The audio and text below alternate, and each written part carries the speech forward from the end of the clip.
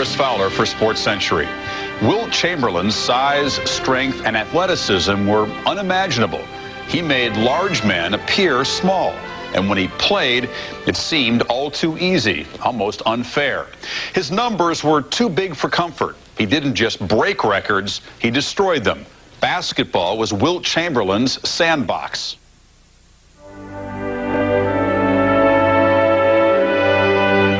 I once performed in that arena. It's in Hershey, Pennsylvania. And all I could think about in the locker room was this was the locker room that Wilt was in when he scored 100 points.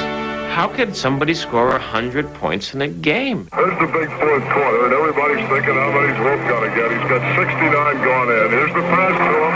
He's got another one. In the second half, the team decided that maybe they can get 100, so they were feeding him constantly. Chamberlain has 75 with 10 minutes to go. I don't think any of us realized that Wilt was on that much of a tear. Then Dave Zinkoff announced for 82 points, and literally Wilt's eyes lit up. Knickerbockers just stalling for time. He has 94, 2 minutes and 5 seconds to play. New York was freezing the ball. And had you just walked into the game and not realized what was going on, you'd say, here's a team, they're losing by 15 points and they're freezing the ball. They wanted to use time so Wilt couldn't score. In fact, it got so ridiculous at one stretch where they were deliberately fouling us when we got the ball in bounds to keep the clock from running. I was embarrassed, basically playing in a game like that. 1 minute and 1 second to play. Chamberlain at 98. He can make it easily. We were going for 100. His record was our record. Into Chamberlain.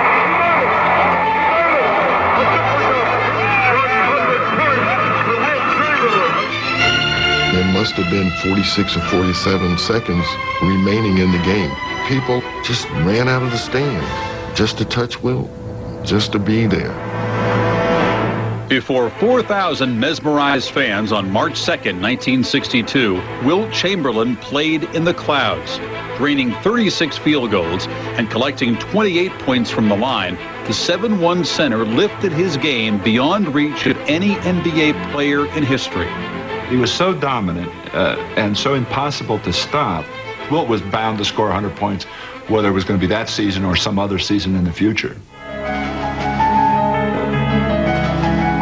Chamberlain, slam dunk. We used to watch Wilt Chamberlain every single Sunday. The Big Dipper. I think probably Wilt dominated the game more than anyone else. And the reason I say that because Wilt could do it on both ends of the floor. Offensively, no one could guard him. And defensively, Wilt was going after every shot. Russell, blocked by Chamberlain, a great block by Chamberlain. I learned a lesson early against Wilt. When I was a rookie, I blocked one of his shots, and he blocked every shot that I took the next 5 times we played them. Lenny Wilkins cast off a shot that appeared to be 3 feet above the basket, and Wilt jumped up and caught this ball with one hand. The referee called goaltending, and I hollered at him, "How could you call that goaltending?" And he says, "Guy, what I just saw is not humanly possible." You really can't tell how big he is until you actually see him. I mean, he shook my hand and my hand disappeared, and I'm just going, I don't believe this. People don't understand how big he is. He like blocks out the sun. The sense of size in Wilt Chamberlain is the essence of the man. It's just there. You just feel like you're in the presence of some giant. Wilt was simply, a man-child in a game where it was just simple. He got 55 rebounds in a game. Wilt averaged 50 points a game for a full season. 50 points a game. Wilt Chamberlain played 80 games one year and averaged over 48 minutes a game. He never fouled out of a professional basketball game in his entire career. In 1959, Chamberlain hit the NBA with full force. He was the first player named Rookie of the Year and MVP in the same season. The reaction to his size and talent was so unsettling that the rules of the game suddenly seemed inadequate. I think in the long run, I'll be able to handle myself man-to-man with almost anyone in the league. He was the only guy that could change the landscape in basketball, change the rules. Offensive goaltending, defensive goaltending. You had to widen the lane. The free throw shooter had to release the ball behind the line. Wilt could take off from the free throw line and dunk the foul shot. When Wilt came into the league in the late 50s, I think absolutely there was fear. He's a black man, and he's dominating what had been basically a white sport. Wilt just forged right through those things. Wilt Chamberlain always judged everyone as an individual. I was extremely impressed with his demeanor. He never got flustered. He never got mad. Wilt was a nice guy, sometimes to his detriment on the court. He was too nice a man. I can't tell you how many times I watched him go up for a dunk, and someone would put their hand within the cylinder trying to block his shot, and Wilt would let up because he knew he could break the man's arm. Chamberlain won 7 straight scoring titles, 11 rebounding crowns, and 2 championship rings. Yet, for most of his 14 seasons, he played in a shadow of perfection cast by the press. He's had a lot of terrible things said about him because he didn't win more. Wilt Chamberlain will forever be defined for his failures, not his victories. It's his own fault. He had opportunities to change it, and he could never do it. Chamberlain was concerned about Chamberlain. He was in love with his stats. I think showing his peers that he could score 50 a game, that he could get 24 rebounds, that he could get 8 assists. I think that was enough for Wilt to say, look, they're the numbers. He was so great that no matter what he did, people never accepted it as being enough. If you look at his records and the records that he set, I always thought it was like watching him in slow motion. I thought he could have even done more. If you win, everybody says, well, look at him, he's that big. If you lose, it's, how could he lose a guy that size? I think it's confused him. He would have been better in an individual sport. He'd have been much better just competing for himself. Are you blowing your summer, waiting for the fun to start? Then Networks.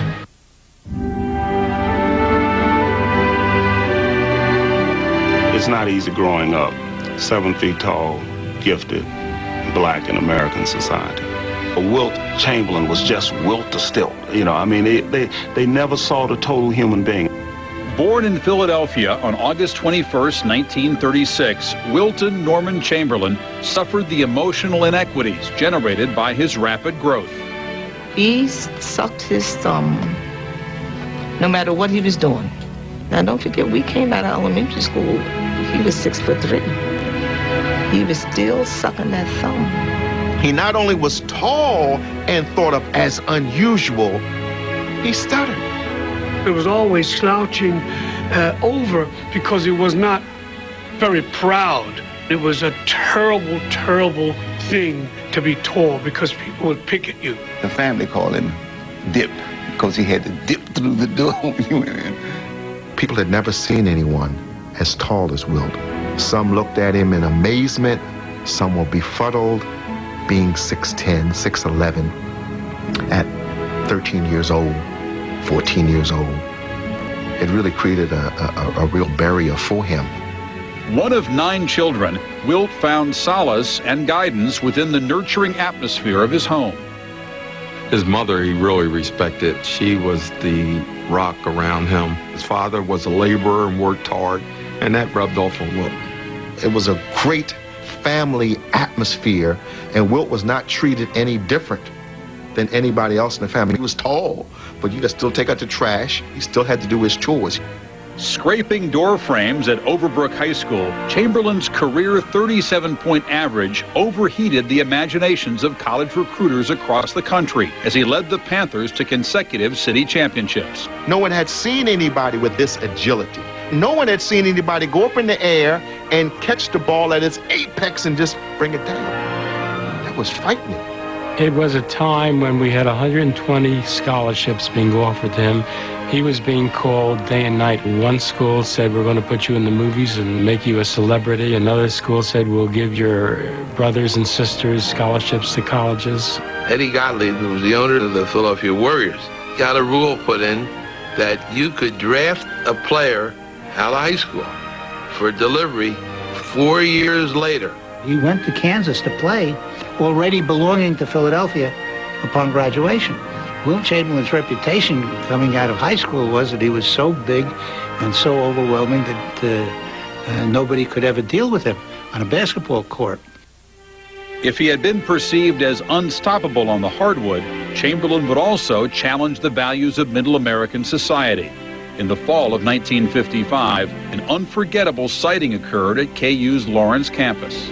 A big black man coming to Kansas in the early 50s or the mid-50s, it was a culture shock for a lot of people, no question about it. I think for him it was a little bit of a wake-up call to realize that most of America was not Philadelphia, was not West Philadelphia, and that it was overwhelmingly white, and he was going to be treated as an oddity. And the first time he went to a public restaurant, he was denied. They told him they didn't serve blacks. The color line was broken because Wilt went in, sat down, ordered a meal, and was served. And from that point on, there was no problem. After being ordained a campus cult figure, Chamberlain hosted a late-night radio show called Flippin' with the Dipper. When he wasn't spinning 45s on the air, Wilt found refuge in the brotherhood of sports, and it wasn't always basketball. He went to Bill Easton, the track coach, one time and said, "Coach, I'd like to enter in the high jump." And Bill said, "Well, Wilt," he said, you haven't even practiced." He said, "How could you possibly compete?" And he said, "Well, just give me a chance." Wilt won the Big 7 high jump championship with no practice at all. I saw Wilt Chamberlain run under 2 minutes in the 880 yards. I saw him put the shot over 50 feet. In the 1950s, big guys were still called goons. There was a sense that they weren't athletes, that they were only in the game because they were tall. There was this natural disposition to see this guy simply as a freak of nature. And no matter what he did on the track and field didn't change that image.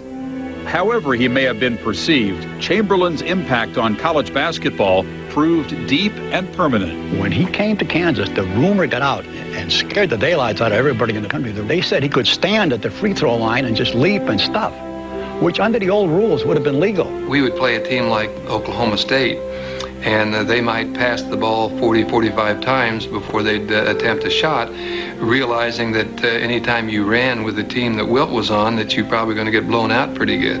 In his first varsity season, Wilt averaged 30 points and 19 rebounds, leading Kansas into the 1957 NCAA final.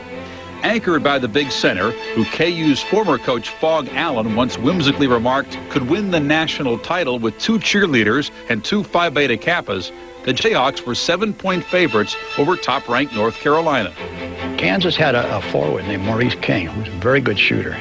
Well, of course, North Carolina surrounded Wilt, surrounded him all the time, which left King open, and King could not make a basket. Simply couldn't get the ball down. Despite Chamberlain's 23 points and 14 rebounds, the Jayhawks trailed 54-53 in the closing seconds of the most famous triple overtime game in college history. They're going to pass into Ronnie Lineski, who's going to try to lob the ball high and get it into Wilt, who can score. But it was intercepted by North Carolina, and the ball game ended, and the Jayhawks come up 1 point short, 3 overtimes. Chamberlain carried the loss as though it were his alone. That he just thought that he'd let the University of Kansas down. None of us felt that he'd let us down. We were just glad to be riding on his coattails, and he took us as far as he possibly could. What happens? Team beats individual. And Chamberlain was marked. From that moment on, people would hark back to that and say he can't win. In the weeks following the 1957 NCAA title game loss to North Carolina, Wilt Chamberlain seriously weighed whether he should remain at Kansas. He decided to stay, and despite an injury in December, averaged over 30 points and 17 rebounds as a junior for the 18-5 Jayhawks. But after the team failed to make the NCAA tournament, he confided to a friend that he might leave. He said, "Sonny, if I stay in college, they're going to put 3 and 4 people around me, and I'm not going to be able to expand my game." Chamberlain decided to leave.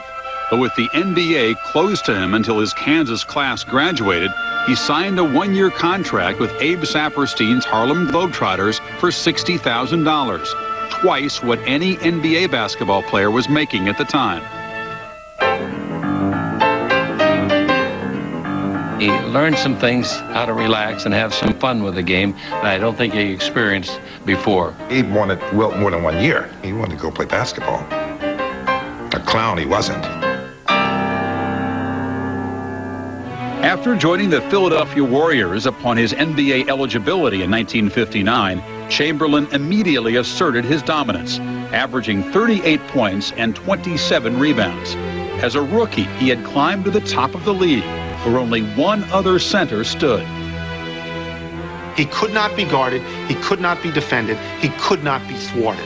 He was the greatest physical specimen that anybody has ever seen on a basketball court, and one guy had his number. One guy was David to his Goliath. One guy, Bill Russell. Probably the greatest matchup in the history of basketball. It really took on biblical proportions in a way. It was like good against evil, offense against defense. Everybody thought Bill is the nice guy. And here comes this big giant from Philadelphia, and he's the bad guy. He was the monster. He was this behemoth. He was not Jack the Giant Killer. He was the giant that we all wanted to kill. This guy was 5 or 6 inches bigger than Russell, was 70 pounds, heavier than Russell, was very skillful at what he did. The first time we played Wilt destroyed Bill Russell. Put enough fear in Bill Russell's heart that Russell was going to do anything to beat Wilt. The only difference between the two of them was the fire in the belly. If he had 1/3 of Russ's intensity, God, he would have been even more awesome than he was. Anything more awesome was almost inconceivable. Never averaging below 33 points and 22 rebounds a season between 1960 and 1966, Chamberlain reached his offensive zenith by scoring 50 points a game in 1962. But in those 7 years, Chamberlain fell to Russell in 5 playoffs. When the Celtics would come to town, a lot of people don't realize that Wilt would invite Russell to his house for dinner. And then they'd go to the arena and Russell would try to tear his head off. Russell was a master of psychology. He knew exactly what he was doing all the time, you know, and he used that. Russell would let Wilt score. Wilt's teammates would stand there and watch Wilt score. They'd never be involved. And then he'd shut Wilt down, and now this time the other guys are cold. I've seen Wilt get down on the floor and beat his hands on the floor, hands and knees. He was so frustrated. I guess, to be very honest with you, Boston probably had a better team than we did. You know, there's always talk of Wilt versus Russell and Russell beat Wilt, etc. That's not true. Russell didn't beat Wilt. Boston beat Philly. In 1962, the Warriors moved to San Francisco, where for the next 2.5 seasons, Chamberlain stayed atop the scoring and rebounding charts.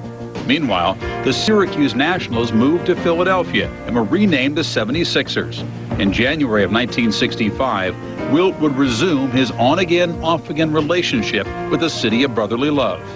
When the trade was made to bring him back to Philadelphia from San Francisco, I mean, the media just went crazy. I mean, he was like, for a couple of weeks, it was the #1 front page story in the city. So are you happy or sad about it? Mixed emotions. Actually, I'll be like Tony Bennett, leaving my heart here in San Francisco because I fell in love with the city. In 1966, the 76ers head coach, Alex Hannum, convinced the 30-year-old Chamberlain that in order to win an NBA title, he would have to rebuild his game from the ground up. Never in the history of sport has a player of Wilt's magnitude been asked to change what he has done so well for so many years for the betterment of the team. Wilt just looked around and saw the talent on that team and realized that these players would perform better the more they were involved in the play rather than Wilt doing everything. He was assisting more, he was rebounding more, he was playing better defense, the whole bit. He beats Russell fair and square one time when it mattered, in 1967, when he had his finest year, the most balanced year a man could have, 24 points a game, 24 rebounds a game, and 8 assists a game for a team that wins 68 games. They blow out the Celtics in 5 games. Now the Celtics on the brink of defeat for the first time since 1956. Gamely trying, but they did not have it here in the second half. We go in the locker room and there's champagne's out and everybody's so excited. Chamberlain didn't want any champagne. He said, we have one more step to go. And then the champagne was put down and we understood that we'll drink it, in another 10 days. We felt that beating Boston was tantamount to winning the championship. Of course, we had to beat San Francisco first to get the world's title. Which the 76ers did in 6 games. Although Wilt's revamped game brought Philadelphia its first NBA title, the future, which might have held a dynasty, would be flawed by the great center's bête noire, the foul shot.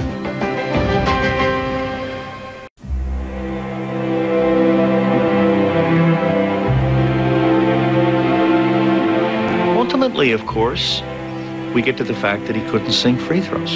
He loved to say that he could sink shots from outside as well as Jerry West or Gail Goodrich or somebody he was playing, which was perfect nonsense. But that was important for him because, you see, that wasn't a function of size. But then you'd ask him, well, if that's true, well, why can't you shoot a free throw? And he didn't have an answer. The germ of Wilt Chamberlain's foul line affliction had been planted back in Kansas. A 62% free throw shooter with the Jayhawks, Wilt, by 1968, was missing more than 6 of 10 from the stripe. I mean, he tried underhand, sideways, almost back to the top of the circle, and just never could do that. But yet in practice, he could sit there and make 7 out of 10. I think if Wilt really concentrated on it and he had a little help from somebody who could shoot fouls and instruct him like a golf pro, he could have been a better shooter.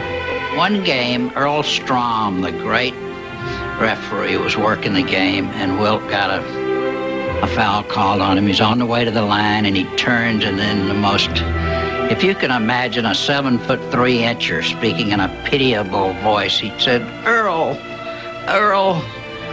tell me, help me. Why can't I make a free throw? Against the Celtics in the 1968 Eastern Division Finals, the 76ers blew a 3-1 lead. In their 4-point loss in Game 7, Chamberlain was less than dominant, shooting 4 for 9 from the field and 6 of 15 from the foul line. It was his last game as a 76er.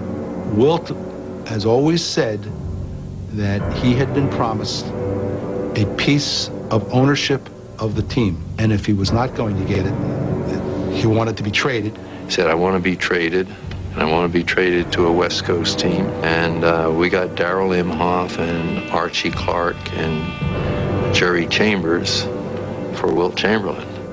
Wilt went to the Lakers. And he's sitting there at the press conference, and one of the reporters asks Wilt, does he think Butch Von Bredikoff, who's the coach of the Lakers, will be able to control him? And Wilt looks at the reporter and said, no one controls Wilt.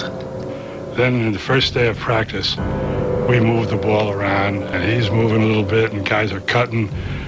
I said, holy mackerel, these guys look good. Second day, you couldn't get him out of one spot in the court. It was terrible. He just stood there. Van Bredikoff referred to Wilt as a big load, and Wilt referred to Van Bredikoff as the dumbest coach he had ever played for. That was understood, and that polarized that particular team. Despite such mutual dislike, the Lakers took the Celtics into the 7th game of the 1969 Finals. Trailing by 7 points, Chamberlain took himself out with 5:19 left in the 4th quarter. Wilt's knee was really paining him, and he just wanted to quiet it down for a couple of minutes, and he came out and he put some ice on it. So when the knee quieted down a little bit, Dipper said to me, tell the man I'm ready to go back in. And Van Bredikoff said, tell him to hell with him. We don't need him. If I remember correctly the words I said, and I've said them often enough, so we're playing better without you. Coach Van Bredikoff and Wilt did not get along at all. I think Van Bredikoff would have been thrilled to win a championship with Wilt sitting on the bench. But the Lakers lost 108-106, and in the aftermath, Chamberlain suffered a blow that would hurt long after his knee recovered. Compliments of his chief adversary who had played his last game. Russell called him a faker, that he wouldn't stay in during the game. Russell gave him a little needle after that. You should have played as a 7th game. Russell couldn't understand it, that in that moment, when all is on the line, you wouldn't go back in the game. You know, it was a foreign idea to him. Whatever criticism he received was unfair. He was hurting, and I know he was hurting. He wasn't one of those players that would ever take himself over. He hated to come out of game. With Russell gone in 1970, the path to the NBA title was rerouted through Madison Square Garden. When Knicks center Willis Reed went down with a knee injury in Game 5, the way to glory seemed open for Wilt and his talented supporting cast. They somehow rallied together in the 5th game with no one on the floor taller than 6'7" in the second half and beat the Lakers to go up 3-2. Take themselves back to Los Angeles. Wilt asserts himself with 45 points and 27 rebounds against hapless Nate Bowman, taking us all back to New York with everyone wondering, can Willis play or can't Willis play? A couple of Knicks come out, they begin to shoot, a couple of more come out, and I'm watching Wilt, and he keeps looking at the guys that came out. He's looking for Willis Reed, and suddenly there is this incredible roar. Here comes Willis, and the crowd is going wild. I saw West, I saw Chamberlain, I saw Baylor stopping their tracks because both teams were warming up, and they were just staring at Reed. And I said to myself at that point, man, I think we got these guys. Frazier then slows it down, is picked up by Jerry West at the top of the post. Reed. In the end, Willis Reed's 2 baskets in 27 minutes counted more than Chamberlain's 21 points and 24 rebounds as the Lakers went down 113-99. What Russell says is, if I had been playing Willis Reed, I would have gone right at him. I would have never played harder in my whole life. I would have asked for the ball every time down. I would have put it to him. If he tried to shoot, I'd have been right in his face and knocked it down. And Wilt was sort of intimidated. Wilt didn't want to be the bad guy. He knew the whole world was cheering for Willis Reed. He may not have had the killer instinct at certain moments to go after somebody's knees, to go after somebody's weakness. Dispirited by his failure to reach the top, Chamberlain decided to quit the NBA and looked elsewhere for victory, professional boxing. Cus D'Amato told Wilt that if he trained, he couldn't make a career out of fighting. But if he trained for one fight, specifically for Ali, that he had a chance to succeed. Angelo Dundee said to Muhammad, "You can't do this." And Muhammad says, "Why not? He can't fight." And Angelo stood up on a chair, little guy, and made himself 7'1" and 1/16 of an inch and said, "Try to hit me." We called this massive press conference at the Astrodome. Prediction? No. One prediction. Wilt Chamberlain went to the next room, asked permission to use the telephone, called a person whom I believe to be Jack Kent Cooke, came out and said, "Look, guys, I decided that I'm going to continue to play basketball. I don't want to fight." At the beginning of the 1972 season, Lakers coach Bill Sharman proposed a different role for Chamberlain. He pulled Wilt aside, suggested very calmly that he play like Russell, play defensively, block shots, not try to be a high scorer. And Wilt thought about it, and he did it. Content to average just 15 points, Wilt led the league in rebounds at 19 a game. The Lakers soared, mounting a record 33-game winning streak and finishing with 69 victories.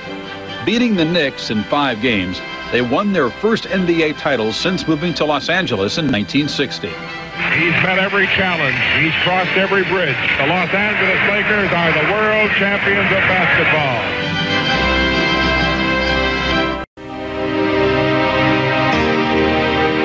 After losing to the Knicks in the 1973 finals, Wilt Chamberlain, although contractually bound as a player to the Lakers, jumped to the ABA as head coach of the San Diego Conquistadors.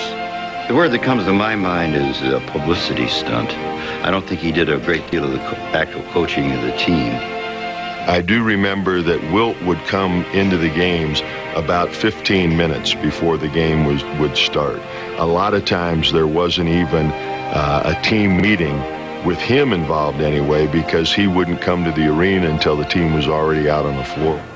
Chamberlain quit coaching after just 1 season to pursue new worlds, many of which demanded talents that had lain fallow during his years as Wilt the Stilt. If Wilt Chamberlain didn't play basketball, he would have been a great success in something else. He would have gone to Wharton School of Business. He just found basketball was his vehicle to have the lifestyle that he enjoys. He had some business people early in his career that invested well for him. He understood money. He brought a nightclub up in Harlem called the Dick Wilt Small's Paradise. It was an all-black club and great music and jam-packed every night. He owned racehorses. He owned real estate. He invested in the stock market.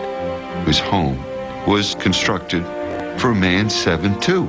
And he takes me in the bedroom and he said, watch this. And he pressed the button next to the bed. And the roof went back. I said, you gotta be kidding me. We're in New York to play the Knicks, and he asked me up to a suite. But I wasn't there 2 or 3 minutes, and here comes room service with 4 entrees. I said, gee, Wilt, I've already eaten. He said, no, my man. These are all for me. Although many and varied, Chamberlain's appetites led him in directions other than the front lines of the civil rights movement. Wilt Chamberlain did not take any overt, active role in the politics of the African American community or in terms of race and ethnic relations issues. He lived in a different world. I really enjoyed that Wilt never brought up racism. Then, of course, you know, he supported Nixon. Figure that one out. The only plan that I have is trying to help make Richard Nixon the next president of the United States of America. He got a lot of flack from the black community because they were not really in Nixon's corner at that time. And when Wilt came out for Nixon, it was like, you know, what is he doing? When you have someone like Wilt Chamberlain supporting the opposition, it becomes sort of distressful, somewhat disappointing.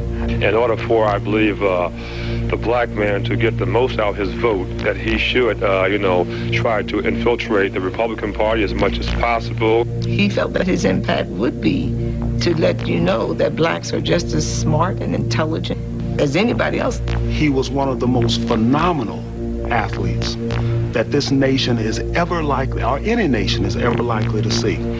But beyond the court, he drops off the chart in terms of his relevance. And maybe being the great athlete that he was is enough.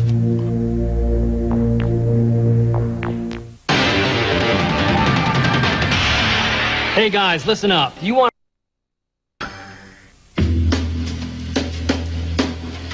volleyball became his passion, and he thought he could make the Olympic team as a volleyball player. He got involved in volleyball a couple of years before he retired, about 3 years before he retired, and just said, that's it. I think I can build volleyball, and he became the International Volleyball President, got beach volleyball off the ground. Supporting women's track and such charities as Operation Smile, Wilt Chamberlain stayed in the public eye. If somebody wanted to do a commercial which talked about bigness, who did you go to get? You didn't go to get Kareem Abdul-Jabbar. You didn't go get Bill Walton. You got Wilt Chamberlain to show that he could get into a Volkswagen or whatever it was. But then why are you driving a Raptor? Because it has more headroom than my Rolls Royce. Wilt was pretty selective in what products he endorsed. The best commercial he ever did was standing back-to-back with Willie Shoemaker for a credit card. It was a wonderful image. He perhaps wanted to prove that a 7-foot guy who was seen just as a basketball player was more than able to do a lot of other things.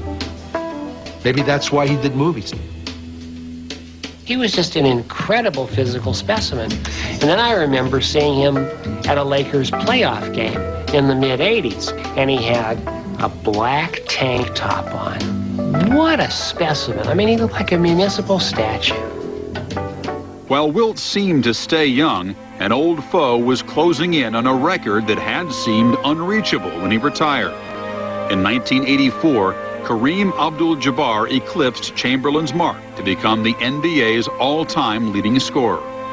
It renewed the divide in the off-and-on relationship that began in the 1960s when Kareem, then Lou Alcindor, was a teenager. They were very tight. He took him to the finest restaurants just to get him used to what life is really going to be. He would lend me some of his jazz albums. And a couple of times I went by his apartment on Central Park West and returned his albums. I've known Kareem since 1965. Lou always really admired Wilt, and Wilt gave Lou a hard time because he was the heir to the throne. When you're an athlete and you're finished, and then you begin to recede in time in other people's minds, not yours. And so the headlines in the papers no longer say Wilt. Now they say Jabbar. History hasn't been that kind to Wilt, even though he set all sorts of records that took Kareem forever to break. Wilt resented that as well. He didn't think Kareem was the all-around player, and he let people know. What did he do that was better than you? In the facets of the game, did he score better than I did? Did he rebound better than I did? Did he pass better than I did? Did he run better than I did? Did he, it's hard for me to figure out. If Chamberlain's scoring record was overtaken by Abdul-Jabbar, Wilt went one better. In his 1991 book, A View from Above, the lifelong bachelor claims statistical superiority in another activity. I said, there is no way in hell you could have slept with 20,000 women. I said, because there were too many nights that I saw you going back to your room with only a bag of McDonald's. Anybody who thinks that numbers don't mean anything to Wilt Chamberlain, all they had to do was to read that book.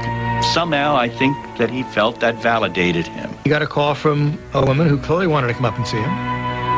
He said, well, I got a meeting going on here right now. I can't make it, and, besides, I've had you. If you got a girlfriend, we'll talk about it. Did Wilt know a lot of women? Of course he did. Bachelor, living in L.A., being a star. The publisher said, we need to do something to really have this book jump out. After all was said and done, he was embarrassed that he allowed that to come out. Wilt's defense of that is to say that it's harder to make love to the same woman 1,000 times as to make love once to 1,000 different women. That's part of that same page in his book. People ignored that to just zero in on the 20,000.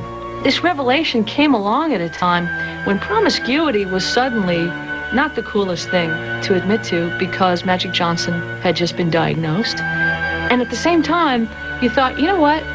If a woman admitted to that, she'd be called a slut.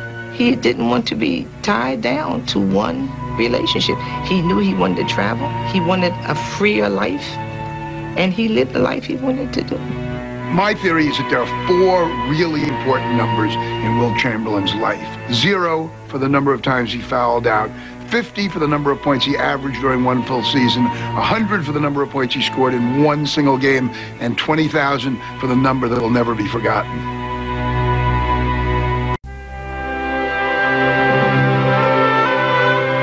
In January 1998, in his first official visit to the University of Kansas since leaving the school some 4 decades earlier, Wilt Chamberlain had his college number retired. He said that he had kind of always felt like maybe the KU people blamed him for losing the national championship game to North Carolina in 1957. And the response that he got that day, I think, eliminated any feeling of that in his mind. I've learned over the years that you must learn to take the bitter with the sweet, and how sweet this is. And I'm now very much a part of it by being there and very proud of it. Rod Chalk, Jayhawk.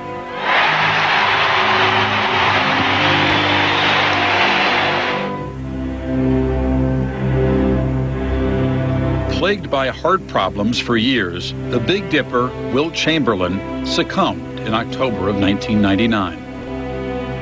I know when I saw him Saturday, I knew that he would not live much longer. He looked that bad. That Tuesday, I got the call 1 o'clock. And it's with great sadness that we announce the death of Wilt Chamberlain. Mr. Chamberlain was 63 years old.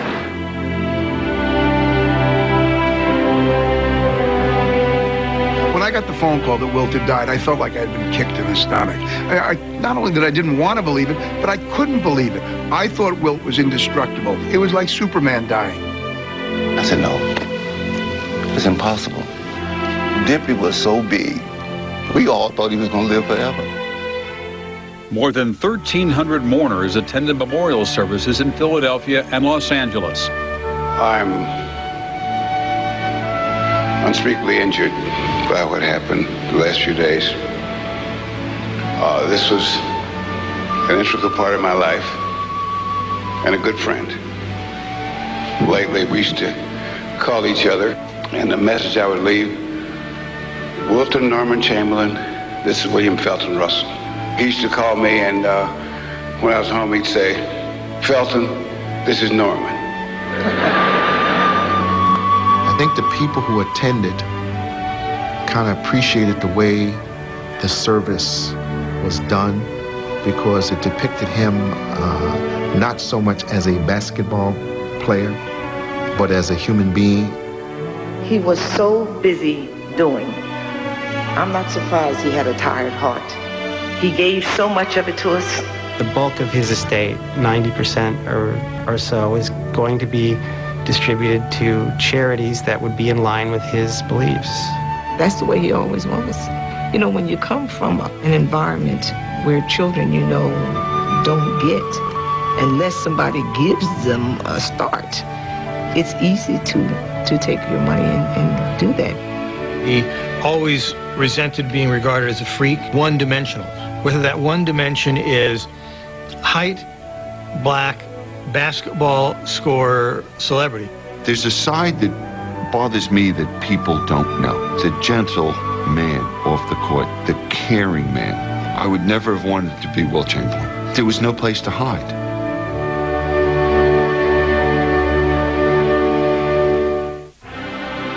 Every few years, Wilt Chamberlain would suggest in interviews that he could still play in the NBA. The New Jersey Nets offered him about $360,000 for the final few games of the '86 season. Chamberlain had been retired for 13 years. And here was someone else agreeing with him that, yes, Wilt still had game.